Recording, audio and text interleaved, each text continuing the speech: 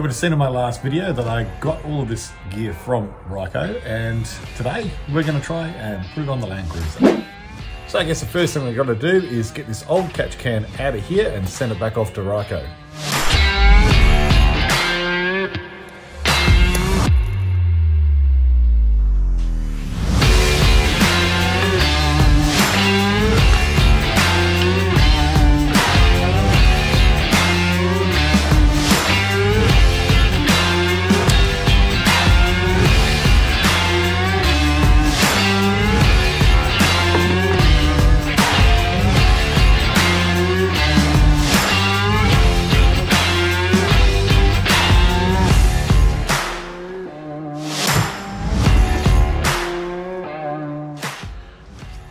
Well, we got rid of my custom bracket, the catch can, all the hoses and all that kind of stuff. We've also taken off the factory bracket where the ECU harness clips to, because in these instructions here, that's what it tells me to do to get started with the installation of the Ryco kit.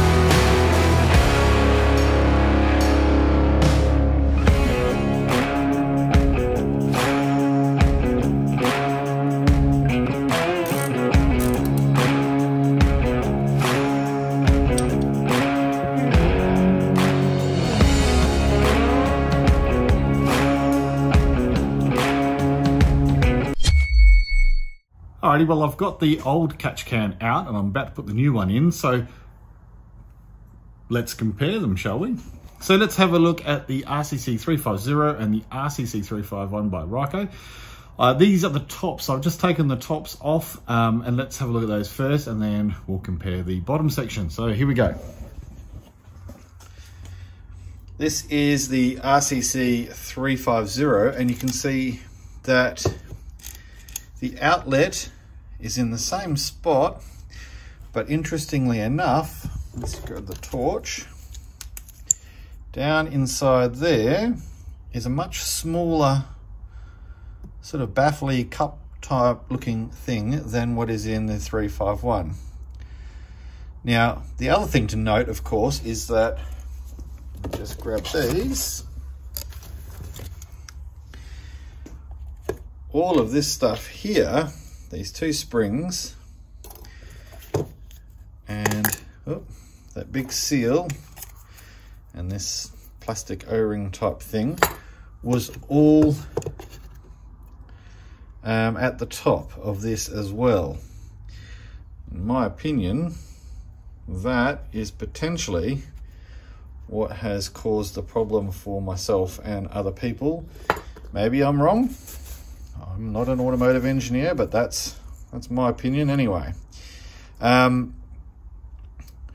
Interestingly enough, that seems to be it for the changes.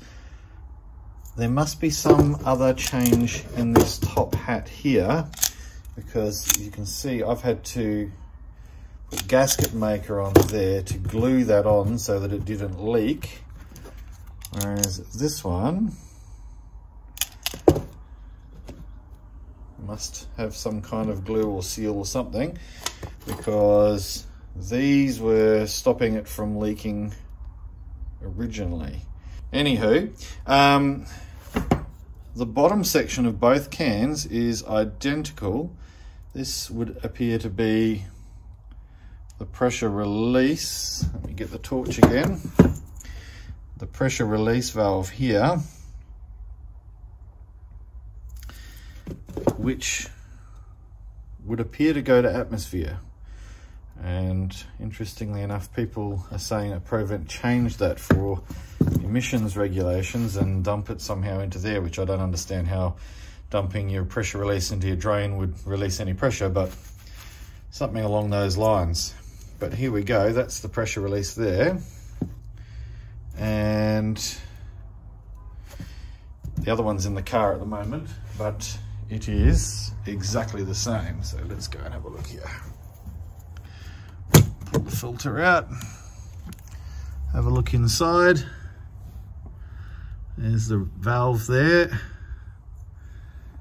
and there doesn't appear to be any noticeable differences in that bottom casing. What we do notice though, come over here, is that the two filters are different. So this is the bottom of the RCC351 filter, and it has that baffle there in the bottom, and this is the RCC350 filter that was in there, and you can see it's got a bit of oil in it. Yeah, so I don't know what the baffle's for. Leave a comment below if you think you know, because I can't understand why you would need that, because the only thing down there is the oil drain. Anyhow, let's get back to finishing this off, shall we?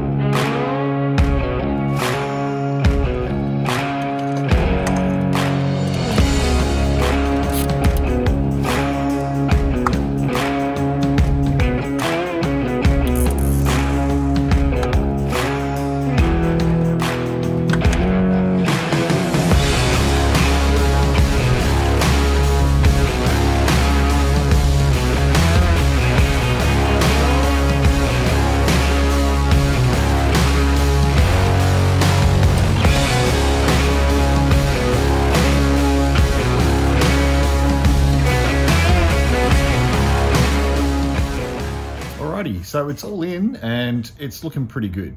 The bracket was really easy to fit. 2 10 mils and 2 12 mils, and away she went. Getting the 10 mils back on once the bracket was in was a little bit fiddly, but having one of those little angled ratchet 10 mil spanners really did make the difference there. I really like how the fuel filter only has one additional hose, and it's a very short hose.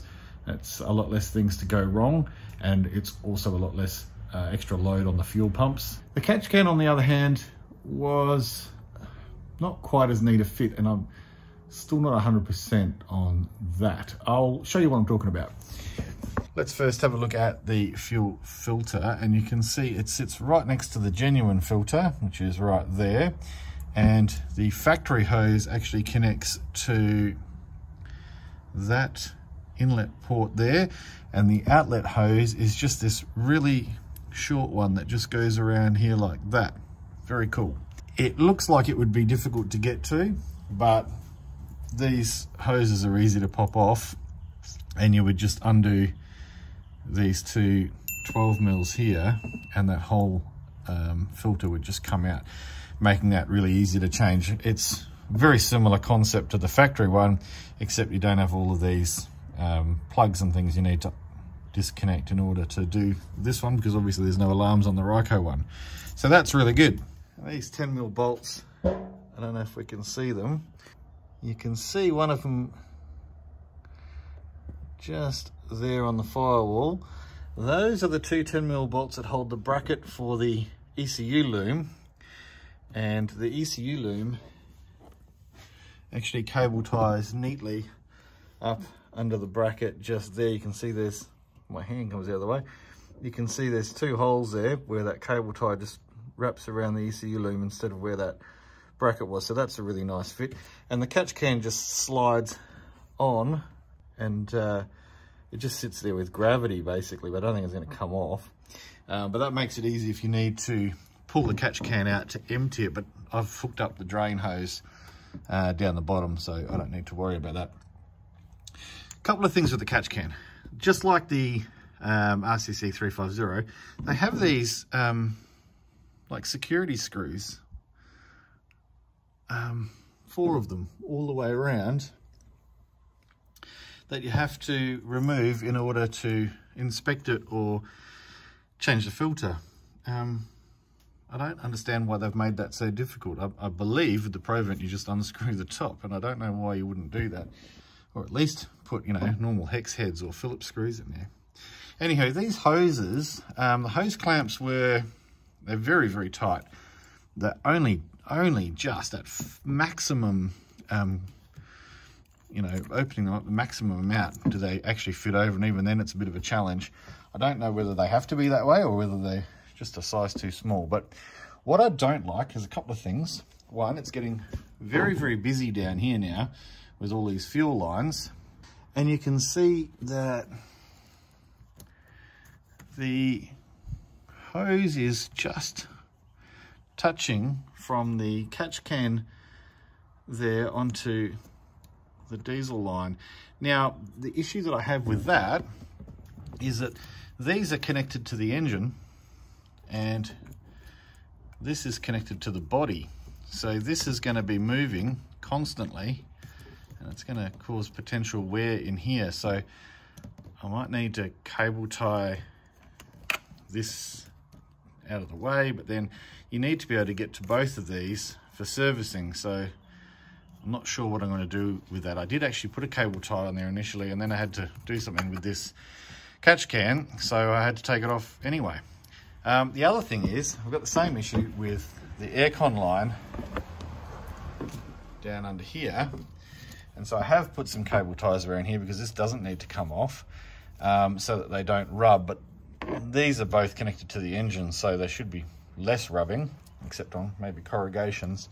But the other thing is, you can see in here that it's actually sort of almost got a little bit of a kink in it. It's almost like these hoses are too long. So I don't know, what do you guys reckon? I'm thinking I should just trim a little bit off both of these ends here, just to relieve a bit of pressure on this bend. Leave a comment below, let me know if you think that's something that I should do. These also touch, which is probably not a huge issue, but eventually you would think that they could potentially rub as well. So I'm wondering if I put a cable tie around there as well, but you need to still be able to make sure you can get these off so I can change the filter out, because this one needs to come off to take the top section off the catch can itself. So this cut here, I had this put in when I had the other RCC350 catch can in, and the big red tubes that you had seen in a different video. I wonder if that would get in the way if you hadn't trimmed that around. So that might be something you want to think about doing if you're going to install one of these. Obviously you wouldn't have to, because it doesn't say anything about it in the instructions, but it does make it a little bit easier, I guess, a little bit clearer. I mean, you have this off, it's only two 10mm bolts anyway. You have that off when you install it, but anyway, so there you go. It's all fit up really neat. I like the fact the two fuel filters are right next to each other. That's in a really good spot.